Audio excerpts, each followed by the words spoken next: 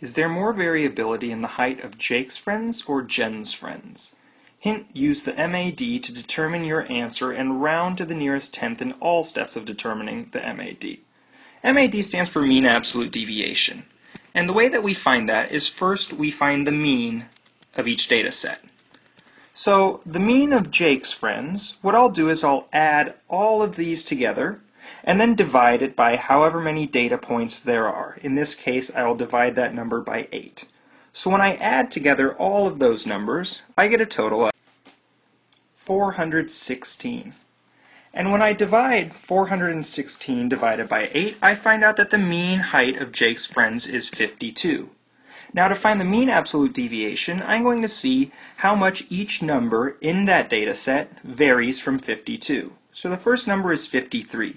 That's 1 away from 52. 52 is 0 away, and so on and so forth. 56 will be 4, 55 3, 48 4, 47 5, 51 is 1, and 54 is 2. When I add all of those together, I'll get a total of 5, 8, 12, 17, 18, 20. And then I'll divide 20 by all 8 data points to find that the mean absolute deviation of Jake's friends is 2.5. Next, I'll repeat the process with Jen's friends.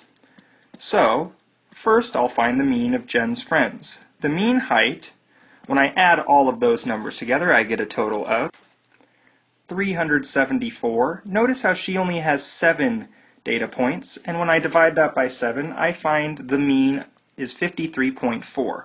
Remember, it says to round to the nearest tenth.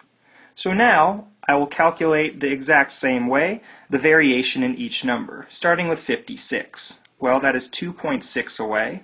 Then 57 is 3.6. 53 is 0.4. And I'll continue this process.